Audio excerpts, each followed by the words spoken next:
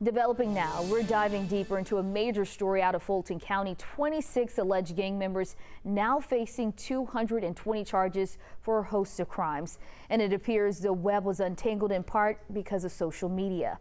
11 Alive's Hope Ford dug into that 94-page indictment to bring us the details.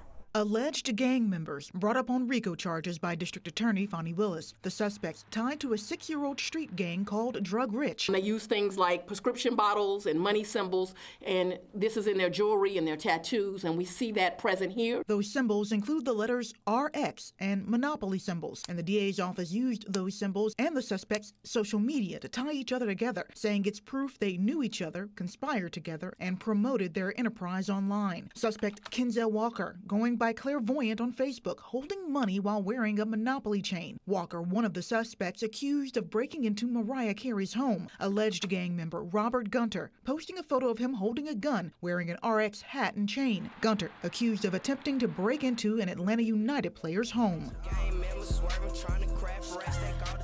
It's this song posted on YouTube featuring suspect Taylon Barnes. The lyrics, sticking people up, how you think I got those kicks on my feet, and creeping in our back door, take your stuff, then I sell it to my big bros. A photo of Barnes on Instagram holding a gun and wearing jewelry with RX insignia. Barnes accused of attempted murder and burglary. This is just a snapshot of evidence pulled from social media accounts of the 26 suspects, but Willis believes it connects each suspect to each other and multiple crimes. RICO is a tool that allows a prosecutor's office and law enforcement to tell the whole story. And so we use it as a tool so that they can have all the information they need to make a wise decision.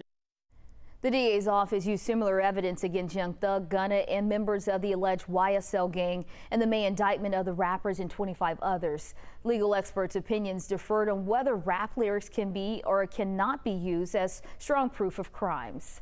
There are a lot of moving parts to this story, and you can read more about those charges and the suspects and those charges that they're facing online. All you have to do is head over to our website, 11alive.com.